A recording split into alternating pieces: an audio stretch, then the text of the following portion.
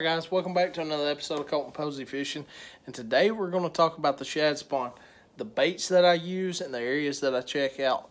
This is something you don't.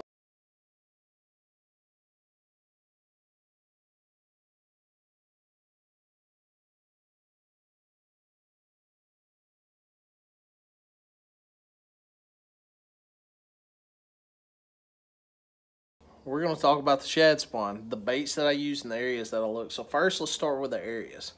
Okay, a shad will spawn on willow grass. They'll spawn on floating docks. They'll spawn on a piece of trash that's in the water. It does not really matter to them. One of the things that I tell people, if you want to find a shad spawn, look for birds. Birds will give away a shad spawn like that. You might not see it immediately, but if you get over there where the birds are, you're going to find the shad spawn. Those birds know where those shad go. So animals can tell you a lot about other animals. So what does a shad spawn look like? It's something that's unmissable. It looks like a washing machine going off in the water. It's just water churning and stuff like that. It's one of those things that if you ever see it, you can't unsee it. You know what it is immediately. It's like seeing bass on your fish finder. And once you see it, you know it's bass. So, let's just say, you're in a scenario and you see a shad spawn going over there and you start throwing baits and you don't get bit. A lot of times, well, I'm not going to say a lot of times. It's very rare, but it does happen. If you get on a shad spawn and you're not getting bit with the bass, then sometimes they might not be where those shad are spawning just yet. So you might have to backtrack a little bit. But typically 9 times out of 10, you will get bit on a shad spawn. So if you do go to a shad spawn and for some reason you can't get fish to bite, then don't feel bad. It does happen. Don't think that that's not important or that you don't need to go look somewhere else for another shad spawn. Those fish are just, they're not there yet. So the baits that I use, let's start with the fun stuff. The first thing that I really like to throw is a buzz bait. Now this is a buzz toad solid white. I don't really know if it looks like a shad or whatever, but they'll eat it. It's fun. This is Strike King Buzz Toad, and I throw this thing this time of year. I throw it on 25-pound Seaguar fluorocarbon, and I've got it on a Ducket Silverado. This is a 7'6" medium moderate action. This is a heavy cranking rod. The reason that I throw it on a 7'6" medium moderate, I got that 25-pound fluorocarbon, and fluorocarbon, it has stretch, but it doesn't have a whole lot of stretch. This 7'6", the parabolic bend of the rod allows me to make very, very long casts. Not only that, if I get a hook up, it's got a little bit of give, so the fish has time to come up, get it, and suck it in their mouth, and then I can set the hook. So that's the first one. The other fun one, old school, a heading torpedo. This thing right here is so simple. It's a bait with a little propeller on it. Basically, I work this thing like a popper. I'll throw it in the middle of that shad spawn and I just pop it. It makes sound just like a, might throw a little bit of a bubble and stuff. They'll come up and just smoke it. It's a very, very simple bait. You ain't got to change the hooks now on it because you can't change the hooks out on it unless you cut the hooks off. So, but I've never really had that much trouble with hookup ratios. Once again, I'm throwing a Ducket Ghost. This is a medium powered rod, 6'10". I don't like something super long. I'm not casting this thing 100 miles. Plus, I like something short because these treble hooks with that medium, it's got a good bend in the rod. So, you know, I ain't got to worry about ripping them treble hooks out, stuff like that. And always, when you're throwing top water, make sure you're using monofilament. Monofilament floats, fluorocarbon sinks. What happens a lot of times, the fluorocarbon starts to sink and it'll pull the nose of the bait down and the bait won't act right. Not saying you're not going to get bit on it, but I am saying it's not going to make the bait work the way it's supposed to. So that can affect stuff. So another really, really fun one that I like to throw. This is a jackhammer chatterbait, solid white. Mimics the shad very, very, very well. I'm skipping this thing under docks. I'm throwing it around willow grass, wherever I see that shad spawn. Typically what I run on it is just a little young, well, I got it in the back compartment. I'm not even gonna worry about it. Y'all can look it up. It's a young pulse shad. I'm just throwing the white one, just to help everything kind of blend together. It puts off a good vibration. I like the jackhammers just because it's a completely different vibration than the other chatterbaits. They're very, very good chatterbaits. They are expensive. I don't own but very few of them just because they are so expensive. And if I get hung up, I'm going in after it. So I'm a cheapskate. I don't care. If I had $10 million, I would go in after a $5 crankbait. That's just the way I am. My wife will tell you I'm a cheapskate. I can't help it. Stuff happens. So, oh, my setup. I'm sorry. Kind of jumped ahead of myself. Sorry, guys. Kind of getting everything together.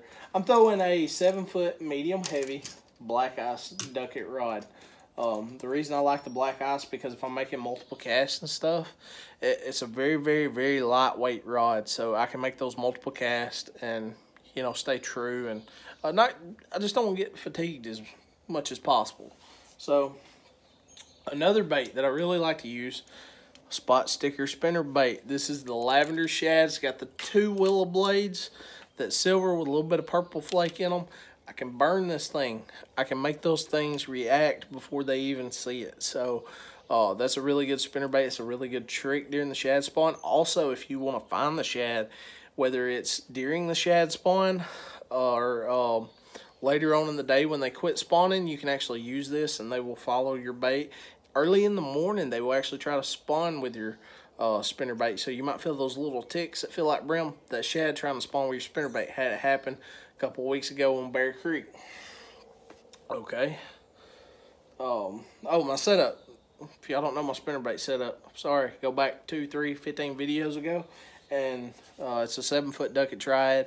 Medium heavy. 7:1 to gear ratio reel. It's micro guides. I can cast that thing. I can knock the nuts off a fly from 100 yards away with that thing. Not really, but I can make very, very accurate casts. One thing I did forget to cover on the chatterbait, I like a slower gear ratio, so I'm running a 6:8 to 1 gear ratio on the chatterbait just because a lot of times we're getting up in really, really tight cover and I want to be able to pull those fish out. So, and all this stuff, I'm not going to go into line. The only line that you need to remember is monofilament for the top water bait. The reason I'm not going to go into line because it all depends on what kind of structure you're fishing. So obviously, if you're fishing around rocks, don't use 8-pound test because you're going to shred your line and it's going to break every time. Go to something more intelligent that you would think of in your brain. Use 12, 15, something like that. I see so many guys running like 6-pound tests and stuff on stupid stuff. That old boy the other day, he was running like 6-pound braid or something like that, trying to flip. I'm like, dude, you've lost your mind. It's not going to work. Oh, yeah, it'll work. Yeah, after about 10 breaks. He's like, okay, well, maybe. So, you know, use a little bit of common sense. Y'all get the line down. Another one, a swim jig. A swim jig works very, very well to help mimic those fish, especially if they're a little bit finicky. It doesn't have any blades or anything like that. It's basically a spinnerbait without blades. I can skip this. I can do whatever I need to do with it. I'm typically throwing a Rage Swimmer or something like that on it, some type of swim bait, a little bit beefier. I throw this on a 7-foot 4-inch heavy action rod. It's all preference. I like the 7-foot 4-inch. I've always just did well with swim jig on a 7-foot 4-inch heavy rod, or just any kind of heavy rod that's in that 7-foot to 7'4" range. Another one that I run the whole time during the shad spawn, I even run this during the fall, it's the American Shad Color Lucky Craft Square Bill. So as you can see, I mean, it just looks like a shad. It's just silver and blue and purple and pink and just a rainbow crankbait. I don't know, but it works very, very well. That chrome really stands out to them, and it helps mimic those bait fish very, very well. The setup that I'm using is a 7-foot medium moderate action ducket green ghost. This is a cranking rod specifically made for cranking, and I'm throwing a 6'8" 1-to-1 gear ratio dowel reel. Now on my crankbaits, I'm typically running 12-pound test. On my square bills, I'm running 15, just because I'm putting it in a lot of tight places up against trees and stuff like that. Obviously, I'm getting a lot of abrasion, or I want a very, very high abrasion resistant line. So I want to throw, you know, heavy pound test in case I hook that hog that's way back there in the middle of nowhere doing nothing. And see what y'all done did. Y'all done made me hook my rod sock. Lord have mercy, I'm going to dig that out. Anyways, another one that I really, really like to use, I'm not going to pull this all the way out. I ain't got to. So, this is a Ducket Green Ghost, 6'9", yeah, 6'9" medium action rod. And I use this rod pretty much just for flukes. So I'm running Zoom flukes, I'm running the Yum breaking shads and stuff like that on this. Fluke is a great bait to target those fish this time of year. And I said I wasn't gonna break this out, but I'm gonna do something special for y'all. A lot of people say, do you not get annoyed by flukes, by the amount of fish that you miss? And I say, no, man, I hardly ever miss fish on a fluke. How's that possible? I'm just good like that. Not really. I'm gonna show you a little trick. This is a secret, so don't tell nobody. I got 24,000 views. Y'all don't tell nobody. I want to keep it between us and the other 24,000 watching this stuff.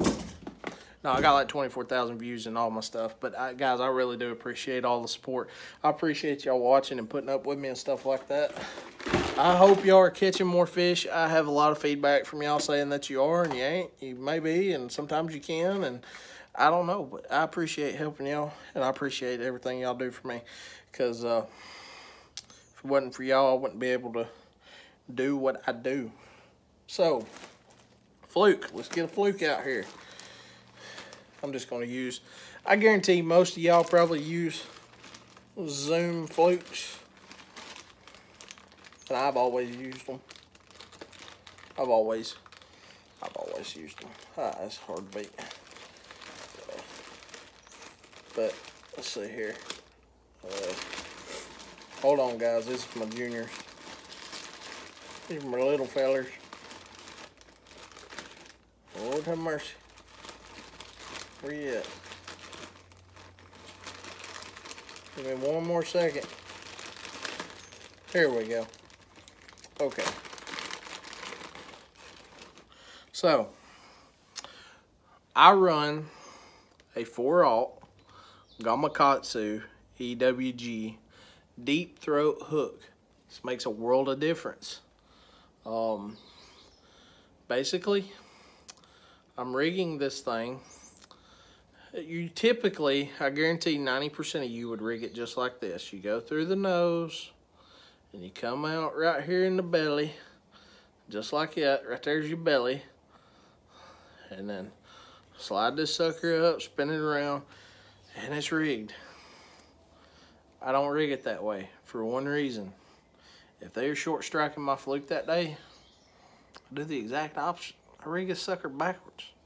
Because all it does is just change which side the fluke's gonna be laying on. They don't care. As long as it looks like a dead bait fish, they don't care if it's laying upside down, sideways, straight up and down, it don't matter. So I push this sucker through the back. So as you can see, it's going out the back. Not in the gut right here where it's empty. But I take this thing, I roll this sucker all the way up, just like that.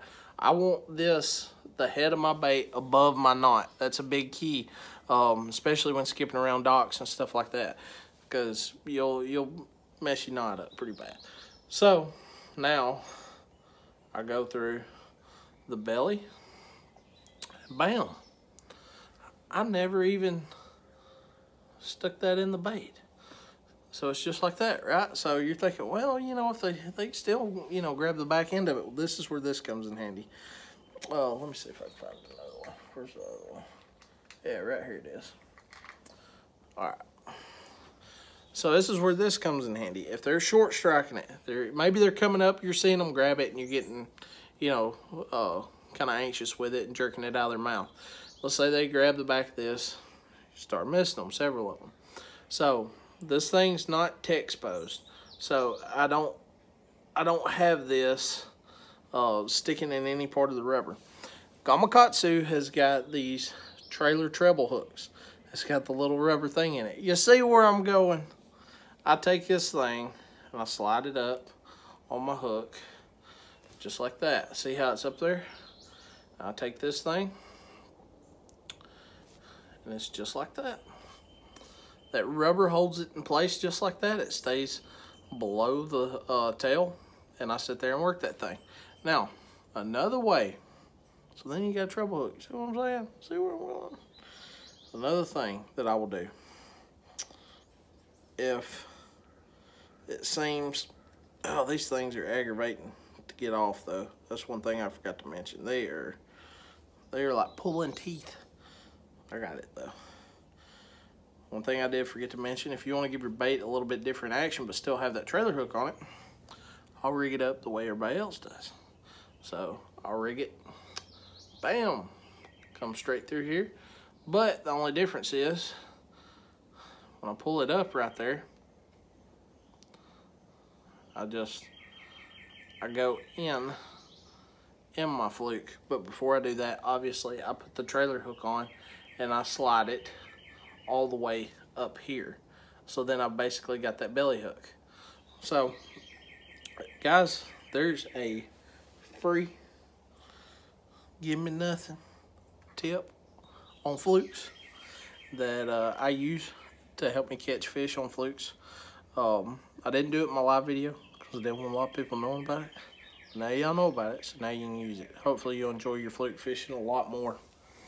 So guys, those are all the baits that I use to target the fish during the shad spawn. And once again, the little trick for all you fluke fishermen. Also, like always, if you feel like the information that I'm giving you is valuable and not a waste of your time, go down there, hit that like button, and subscribe. It helps me out a lot. I really appreciate it, guys. Thank you for watching.